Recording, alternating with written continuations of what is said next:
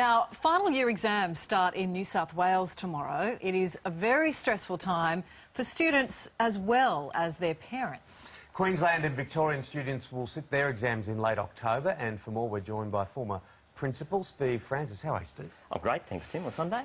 Yeah, well, Sunday, it's a beautiful day right around the country. Gorgeous. Now, Steve, the big message is that exams aren't the be-all and end-all. How important is it to keep things in perspective? Absolutely essential, especially for parents in their role supporting the students having the exams. It's a bit like preparing for a grand final. We're the support team for our students. We've got to make sure we don't catastrophise the whole thing and make it bigger than Ben-Hur. Sure, it's important, it's a vital stage in their education, but it's not the be-all and end-all, and there certainly is life after the exams, and we don't want to contribute to them having some sort of meltdown by putting too much pressure and stress on them, but better to be a support team instead. Because it can be really difficult, not just for the students, but for the parents, because you project so much and you want them to do so well, but it can really make things even worse for the students who are doing the studying, can't it? Yeah, I think all the adults I know reflect on, I could have done better when I was at school, and then we transfer that across to our own children. And that's not fair. It's them that's doing the exam. Our job is to take on that support role. So there's some practical things that we can do in that regard, and that's encouraging our sons or daughters to work in short chunks, so maybe 50 minutes of study, and then take a break, get some fresh air, some sort of reward for 50 minutes of concentration, and whether that's going for a jog, walking the dog, something like that. But also we've got to make sure, just like in preparing for a sports grand final, that we're well hydrated, that they're drinking lots of water. But not too much coffee caffeine, or the energy drinks, not caffeine or energy drinks, because they have the downside as the follow-up to that one. Apple's great. We've got to make sure the nutrition's good, eating small meals rather than some big massive lunch and then wanting to have a sleep in the afternoon. But we're the coach, we're the support for our young people, and that's particularly our role in this situation.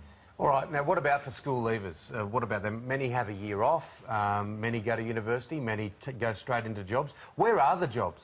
Yeah, the jobs are difficult, aren't they? There's sort of trends in terms of technology, and we heard about a great app this morning, a fantastic app with that, invoicing, and that's exciting, and there are exciting jobs out there in terms of drones and using social media and marketing, etc. But we're going through a bit of a cycle where construction is coming back in, which is a good sign, but there are certainly jobs in the medical industry and also jobs in care as well as in services, and so looking out for those opportunities is important as we go through sort of life cycle changes there as well, and that's creating opportunities for our young people. I think that, sorry Deb, I was just going to say that first message about not making it the be-all and end-all. That's exactly what I was going to say, I mean, yeah. I scrambled my way through school, matriculated and scrambled my way through uni, but it was really the education I got in country radio that laid the platform for my career. It really needs to be pressed home all the time. Keep it in perspective. It's a long walk. It's a Melbourne Cup, not a golden slipper. Absolutely. And it's also where you start doing your study isn't necessarily where you end up either. So making some decision at this stage, although it's difficult for many young people,